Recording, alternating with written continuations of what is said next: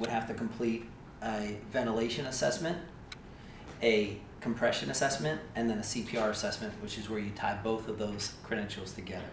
And then you do that on an adult mannequin as well as on an infant mannequin in order to complete your certification. So I'll demonstrate, and what a learner would do is basically show up.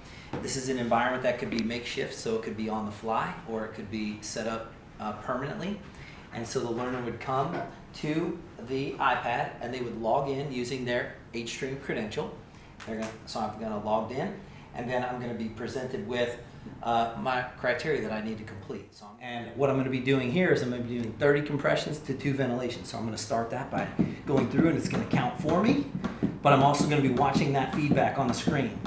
And then once I get to 30 compressions, I'm going to do 3 rounds of CPR.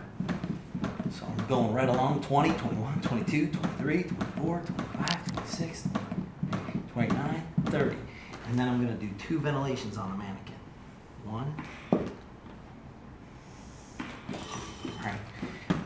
23, 24, 25, 26, 28, 29, 30. And then 2 final ventilations.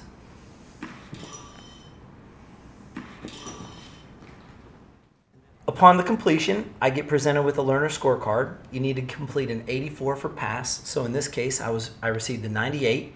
What could I have done to get to 100? Well, if I go around, I notice on the compression depth, 100% of the time I did a really good depth of compression.